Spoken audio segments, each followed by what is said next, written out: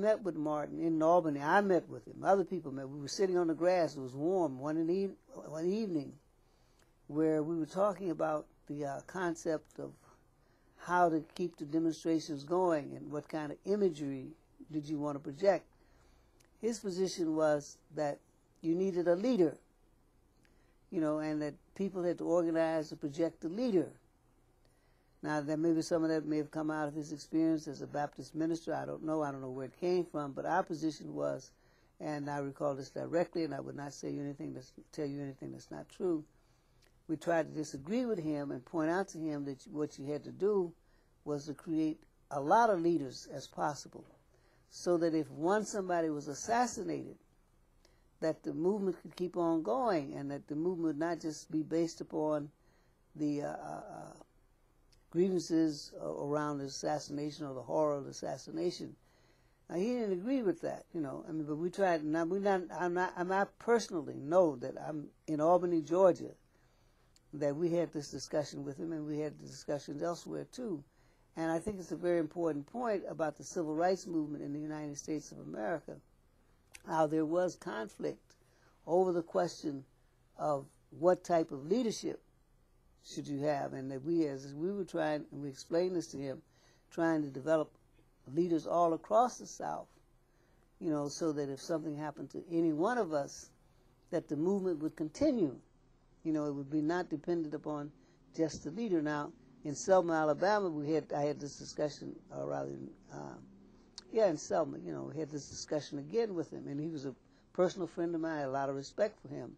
But the question of, what kind of organization, were you going to build, and that the impression, just recently, that I heard some program, maybe it was even on television, that this question about Martin being criticized or something in Albany, but that's, that Claude Sitton of the New York Times point out that for the first time in the history of the movement that there had been criticisms of Martin, but our position to him was this question around the question of leadership.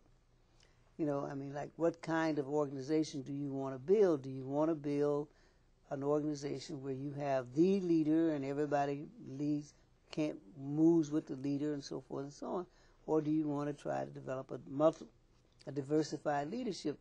Robert Williams was up in Monroe, North Carolina. John McFerrin was there in Fayette County, Tennessee, and we explained how we were trying to help those forces who were emerging as leaders.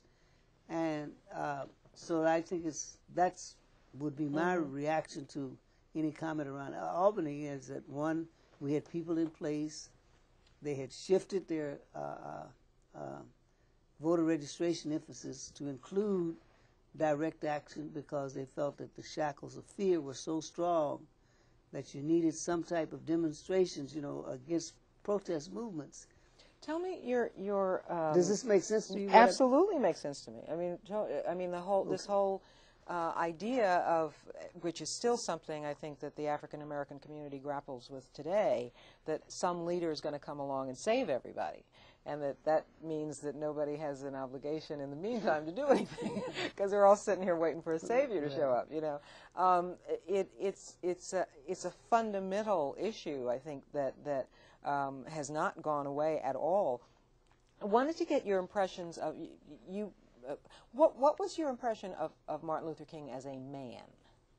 Well, I had a lot of respect for Martin. And I still have, and he's been murdered. I have probably much more respect for him, and that we work with him, and that we try to work with his organization.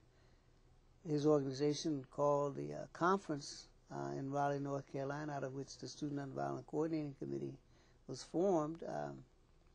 I don't have any disrespect for him. But this concept of what type of organization did you build, do you want to build, or do you want to work in, was a fundamental question. But I think that my own involvement, a lot of it has to do with an intensive study of Gandhi as a graduate student at the university, at Boston University, as well as I forget his name right now, but wrote a book called Moral Man and the Immoral Society. And it's a very important point. I mean, that I forget the name of the author right now, but it'll come to me in a minute. But he taught at the Theological Seminary in New York, and that the idea of, in order to, this author was pointing out what an impact the Southern student movement, or the Southern Negroes in the South, or black people in the South, could have if there were demonstrations based on the Gandhi pattern in South Africa. But he was also raising the question of consistency, that is, moral man and immoral society. You know, that you have an immoral society, and you need people with morality to try to help break those things down.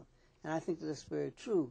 I mean, what it means is that in order to keep consistency, that you can't do one thing and say another thing. I mean, that's the immorality of what this particular author was raising, and that so you have, we're attempting to try to build on the concept of moral man and an immoral society. And the immoral society exists, but you need morality in the people who are trying to change those conditions